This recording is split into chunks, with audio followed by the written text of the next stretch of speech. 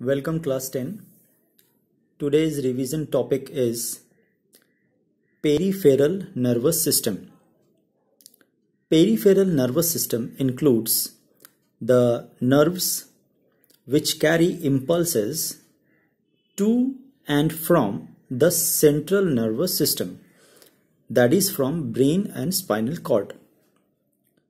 The peripheral nervous system again is divided into two subcategories known as somatic nervous system and autonomic nervous system.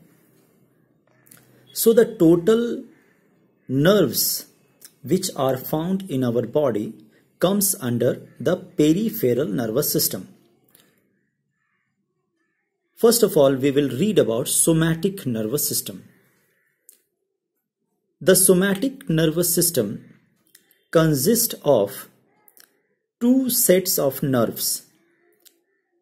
One is the cranial nerves and the other is spinal nerves. Cranial, as the word cranial suggests, it is coming from cranium or brain box. So cranial nerves emerge from the brain. Cranial nerves are the nerves which emerge from the brain. They are 12 pairs of cranial nerves, and some of which are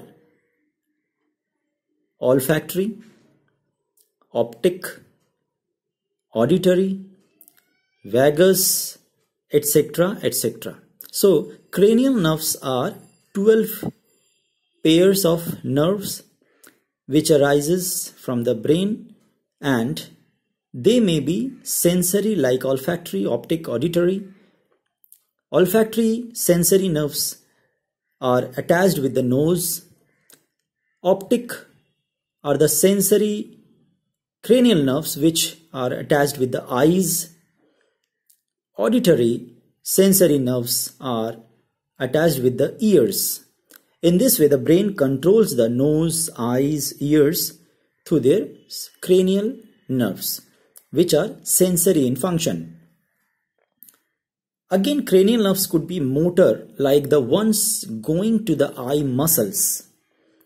And some of the cranial nerves behave like mixed nerves. Sometimes they work as sensory and sometimes as motor. So they are mixed nerves, like those going to and coming from the face and tongue. So in this way, cranial nerves could be sensory, motor, or mixed according to the function they perform. They are 24 in numbers, that is 12 pairs. Spinal nerves. Spinal nerves emerge from the spinal cord. That's why the word spinal is attached with them. Spinal nerves emerge from the spinal cord, and they are 31 pairs. 31 pairs of spinal nerves are present in our body. 8 pairs in the neck region, 12 pairs in the thorax region, 5 pairs in the lumbar region, 5 pairs again in the sacral region, and 1 pair in the coccygeal region. So in this way, the 31 pairs of spinal nerves are distributed in our body.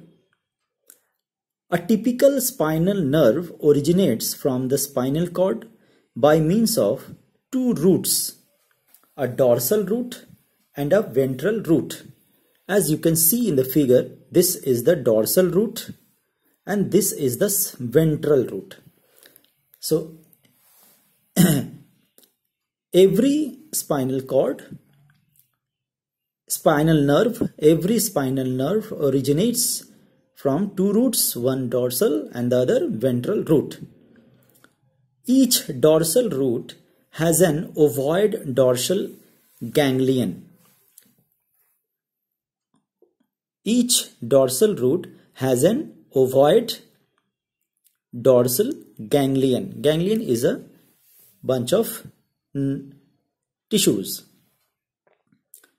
Every spinal nerve is a mixed nerve having both sensory and motor fibers.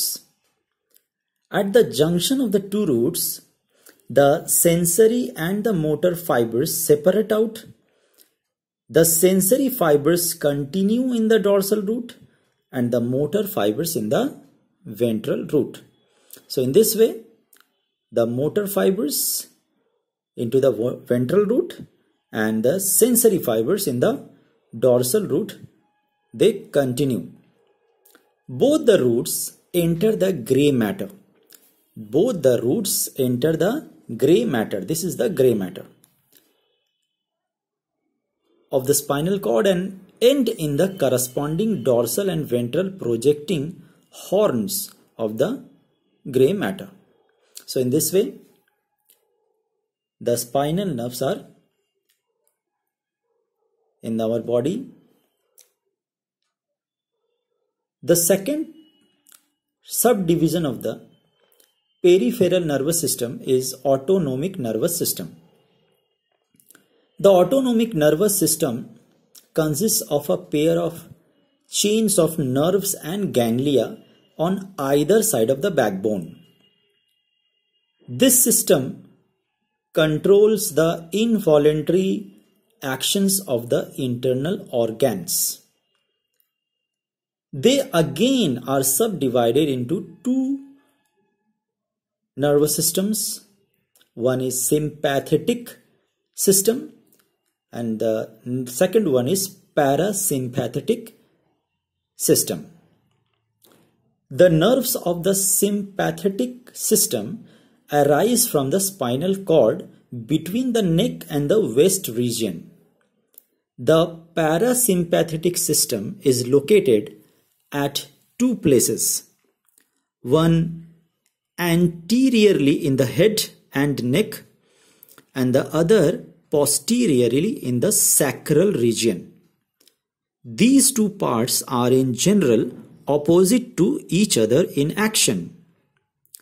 The sympathetic nervous system is stimulated by the hormone adrenaline secreted by the adrenal gland, which are located on the two kidneys.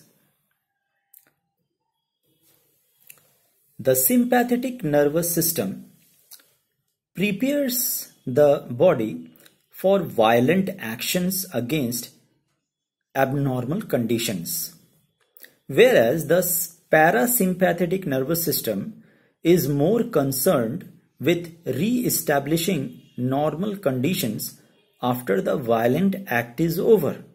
So in this way, parasympathetic nervous system is actually taking in action when any violent action is to be done against any abnormal condition. But the parasympathetic nervous system actually is the system which restores the normal conditions of the body once the action of the sympathetic nervous system is over. So this is all about peripheral nervous system. Thank you.